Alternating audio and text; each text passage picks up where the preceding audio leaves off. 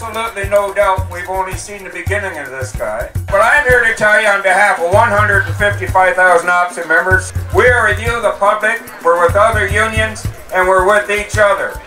And all I know is this, wherever this guy shows up, wherever he tries to do something nasty to people, and he's doing a lot of nasty stuff to a lot of nice people, we got to be there to fight him. So I'm just saying to you, OPSEU will be there to fight with you, shoulder to shoulder, and we will defeat this bastard in the next election. Thank you.